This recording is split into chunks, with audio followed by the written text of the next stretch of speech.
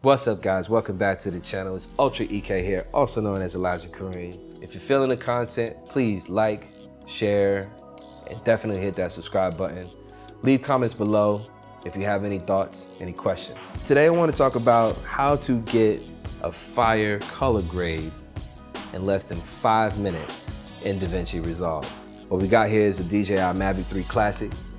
Beautiful drone, wonderful piece of technology.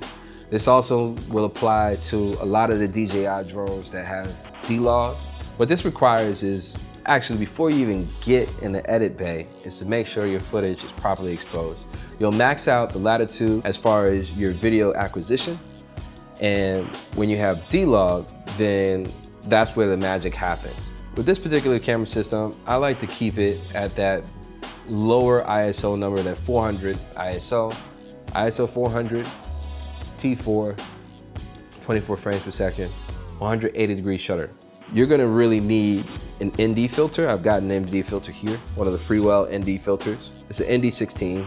Definitely experiment with it. But with the 16, you can actually shoot most magic hour material and get a great exposure. So first thing that you wanna do when you're in Davinci is actually make sure that Davinci is interpreting your footage correctly. The method of doing that I've found, first you gotta go to project settings. Right now we're gonna go jump into color management. Now, there are many videos out there about how to approach color management. With this is our quick and easy 1, 2, 3 method. So we'll start out with the color science in Davinci YRGB, and then we'll go down to timeline color space, Davinci Y gamut intermediate. Then we would hit save down here. We've got this nice clip that we captured downtown Manhattan. They're looking at the financial district, World Trade, and we'll just delete all our nodes. Option S, we'll hit that 3 times, holding Option. We'll apply color space transform for the input node and the output node. On our input node, label it first, in. Last one, out. This one, adjust. We're gonna set our input color space to match our current camera that we're looking at. For our input node, on the input color space, we'll go to DJI D gamut. For input gamma, we'll assign that to DJI D-Log. For output color space, Davinci Y gamut. For output gamma, we'll be using Davinci intermediate. We'll jump right over to our output node. Now we're gonna set that input color space on your output node. I know it's a little confusing, but bear with me. To Davinci Y gamut. Now it's reading the adjustments within Davinci. We'll select for our input gamma, Davinci intermediate. And for our output color space, we're gonna work with broadcast standard Rec 709. Your output gamma will be 2.4. All right, so we'll jump right into the adjustment node. The way I like to approach things is simple is best. You check out this color wheel section right here, the primary color wheels. Now there's an HDR section, we'll get into that another time. And with your color wheels, it's super simple. Your lift is your shadows. Your gamma will refer to your midtones. Your gain refers to your highlights, and your offset is actually an adjustment for the entire video signal. The separation of nodes allows for a higher quality interpretation for your grade. However, with this, our quick and easy method, we're just gonna do all our adjustments in this one singular node here. And we can start out with just throwing a little bit of contrast juice on there. You already can see some punch. We'll just do a quick before and after. Get a little bit of contrast in there, 1.25. Start to feel the shadows a little bit, but you don't crush the blacks entirely. Play with a little bit of the temperature here. Let's see how it looks if it's a little warmer. See how it looks when it's a little cooler. I like a little warmer, but not super warm.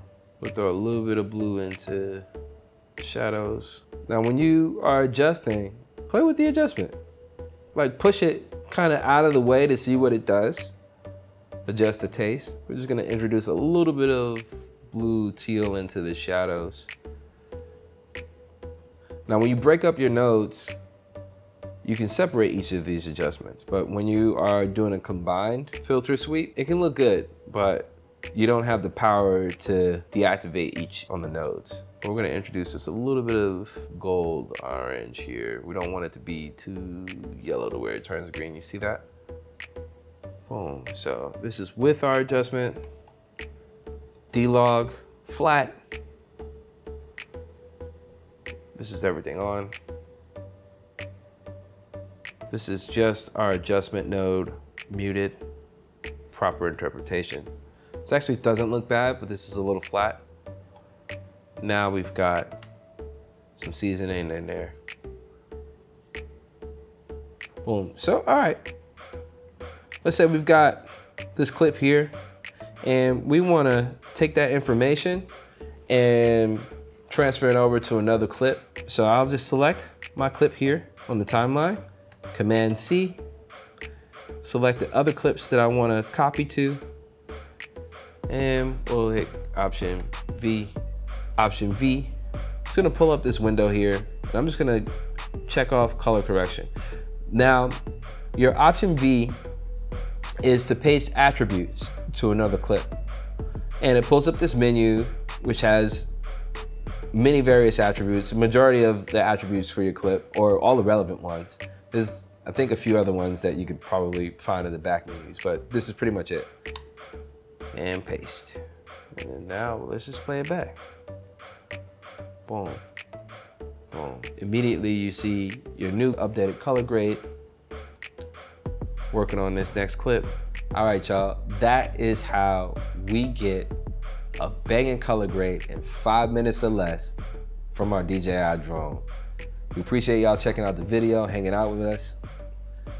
Let us know how we're doing in the comments below. Let us know if you want to see more. Don't forget to hit that like button, share the video, and definitely hit that subscribe button. Until next time, Ultra EK signing out. Peace.